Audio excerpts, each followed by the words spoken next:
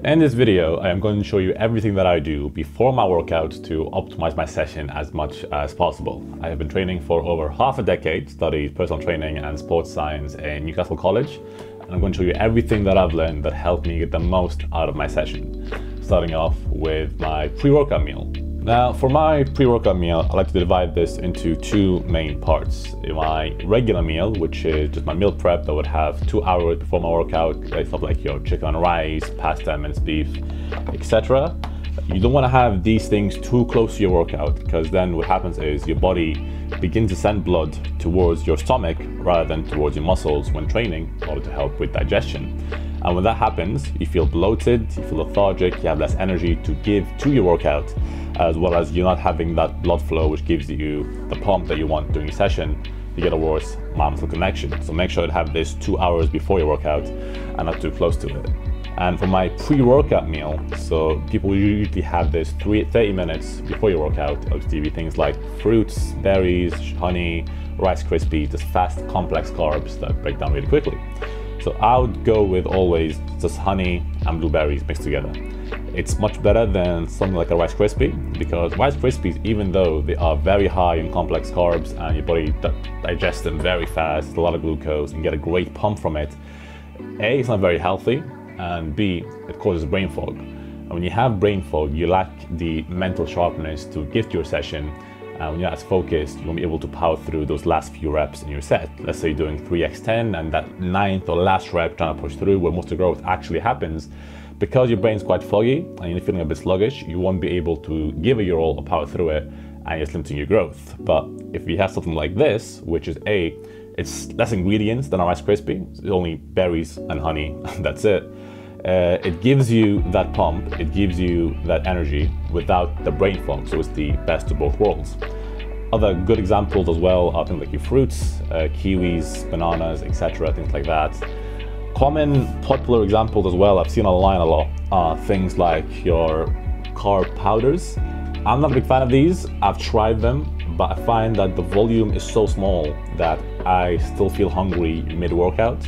So yes, the carbs and the pump is there, but I just find when I have them pre or intra-workout, they haven't really given me much of a result. And I've tried it for months on end and it never really quite worked out for me.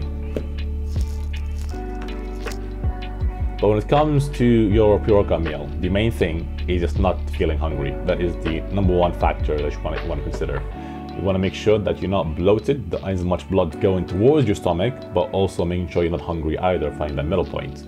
For most people, you get the balance by having a big meal 2 hours before your workout and a pre-workout meal, which is just something as small as this, 30 minutes before your workouts.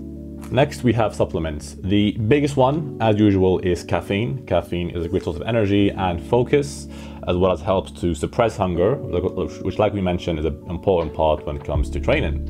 Now, with caffeine, I would always recommend do not consume pre-workouts. Every single brand that I've tried ABE, I have tried Optimum Nutrition, C4, Gorilla Mind. I tried so many brands, and every single time, the pre-workout itself gave me a great performance boost. However, it then had a much bigger impact on my sleep. So I was feeling better in the gym, but then because I was not sleeping properly, my recovery went down, and all your muscle quite literally gets built while you are asleep. So if you consume pre-workout, and I've never met someone who took pre-workout and then it not having any effects on their sleep, even if you get 8 hours of sleep, you'll find that the quality of the sleep tends to go down. And I used to take pre-workout, just 1 scoop, it'll be before 12, like 10 hours before I go to bed, and I would still notice the difference that it has on my sleep. So instead of this, I would heavily recommend simply having coffee. Black coffee, I'd recommend around 150, upwards of 250 milligrams of caffeine, depending on your body weight and your tolerance.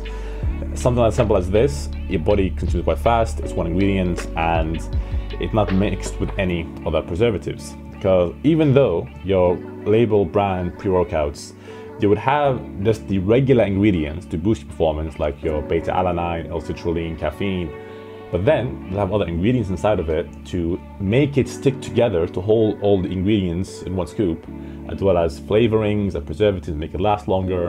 And that stuff itself has no benefit to your workout. All it does is make it taste nicer, make it a more pleasant experience to consume.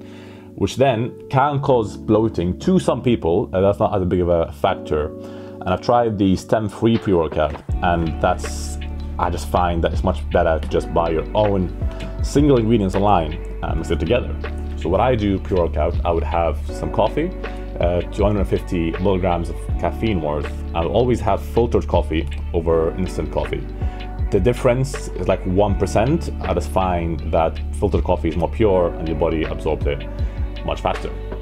And then I mix that coffee that I make with some electrolytes. Electrolytes are very important for training because when you're hydrated, hydration plays a big part in muscular contraction. So we have electrolytes in your body, able to contract your muscles much better and get a better mind-muscle connection when training. Next up, we have beta alanine. I find this has two main uses for me. It gives me that itch where I feel awake, alert, I feel focused, I have that mental clarity, which, like I mentioned, when you're in that last rep trying to squeeze out that last little effort to finish the set, it's super important. Plus, it is kind of makes your skin itch. Some people like that, some don't. I like that because, again, it makes me feel very awake and I can really feel the energy that it gives me. And then there's some creatine. I would have these three mixed together with black coffee, and I would drink it for my workouts. And that's 4 ingredients in comparison to 20 or 30 that are in here. And again, not all these ingredients are performance enhancing. Some of them are just flavorings, sweeteners, preservatives, or stuff to keep the ingredients together in one scoop. Now with this, it is a less pleasant experience because it tastes like ass, to be honest with you. And because electrolytes taste very salty and black coffee is bitter. You'll find when you do things like this, it has a positive effect on your dopamine levels because you're kind of forced to do something uncomfortable, which in turn puts your dopamine levels at a lower baseline. But the number one thing that's more important than all of these combined is sleep. Sleep is so essential to having a good session. I've noticed the difference when I train with a good night of sleep versus a bad night of sleep. And the difference is honestly immeasurable. No pre-workout, no amount of caffeine can replicate the effect a really good night of sleep when you had high amounts of deep sleep and REM sleep will have on your workouts. Mainly because besides sleep is the time with muscles being built, it's also the time where your joints, tendon, and everything is being healed. All those micro tears you are creating while training, all those little minor injuries that preventing them from getting bigger over the line, all that gets repaired while you're asleep. And even your internal systems, like your brain, it processes all of its thoughts throughout the day during your sleep, which is where dreams come from as well. And you'll find that when you have a bad night of sleep, besides the physical ability, feeling a bit sluggish, it's also a lot of brain fog, lack of ability to focus, and you'll find that you still have thoughts from yesterday that your brain still hasn't finished processing. You have multiple nights of sleep, that effect will compound. For some people, they go through phases where they have 3-4 nights of mediocre sleep, then one weekend they just crash. 14 hours, they sleep it off throughout the whole day. And then after it, they feel super refreshed because the brain finally had a chance to work on all of its internal processes that they got a chance to work on before because you're so busy training, which again puts more stress on your body, and recovery just takes a back step against all of that. So sleep will have a bigger effect on your workout than any sort of caffeine. So I recommend you prioritize it. I have a sleep video coming out very soon, so if this is something you'd be interested in, subscribe and you get notified when it comes out. But just make sure you do everything in your power to get a good night of sleep. Now, the last part I want to mention, which I do not believe I have to mention this, is warm up. No one that I know warms up. The last 5 people I train with do not warm up. I have to force them through it, and every time it's like, oh, do we have to? And if you don't warm up, that's fully up to you, but every single athlete in the world, Cristiano Ronaldo, Chris Bumstead, Arnold Schwarzenegger, Ronnie Coleman, Jay Cutler, LeBron James, all of them warm up before a game, before training, before sparring, etc. So why wouldn't you? Most people get to intermediate level and they think, yeah, I've been lifting for 3 years, I don't need to warm up, I know my body quite well, which I think is quite idiotic because you're saying that you're better than those athletes, which is quite egotistical as well. And the amount of people I saw that hit plateaus and then I asked them about their training and they say, oh, I don't warm up, I don't stretch, I don't do mobility stuff. And well, that's probably the first thing we should tackle. So yes, I recommend you warm up, just 3 minutes of cardio, 5 minutes of stretching, hang from a bar for a minute.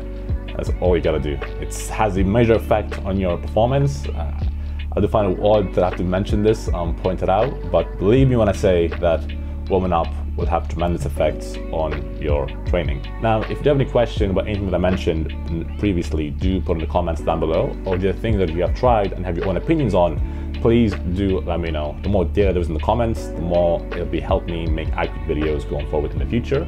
If you like one-to-one online coaching, my email will be in the description down below, where I can help you achieve your dream physique. As usual, thank you for your time and attention, and I'll see you in the next video. Take care.